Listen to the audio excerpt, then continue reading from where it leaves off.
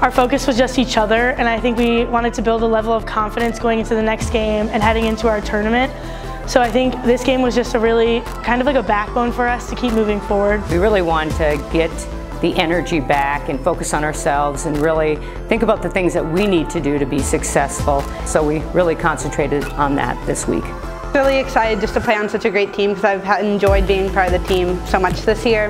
The teammates, everyone's so great. So I was just really excited to get to celebrate with everyone. Brittany's amazing. She comes into every practice with the same energy. She really has helped our team, and we look up to her as a senior. I think what's nice about Brittany is she brings just energy to each and every practice. She's just really an easy person to coach. We really focus on defense as a team. Once we get a couple turnovers, the offensive momentum begins, and then I think our defense turns our offense on. To put them in situations where they were a little bit more uncomfortable. And so we focused on defense, and knowing that if we get a good stop, we get a turnover, that just makes our offense go and gives us confidence.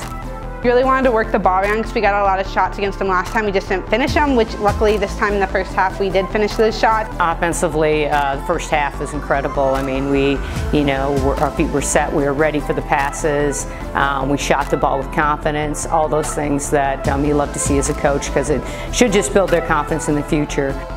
I think it's really important to end strongly going into your tournament, and once the tournament starts, it's like a whole new season. Everything's up for grabs. On Wednesday, February 14th, the Big Red will host Hiram. Tip-off is scheduled for 7:30. Logan Agan, DSN.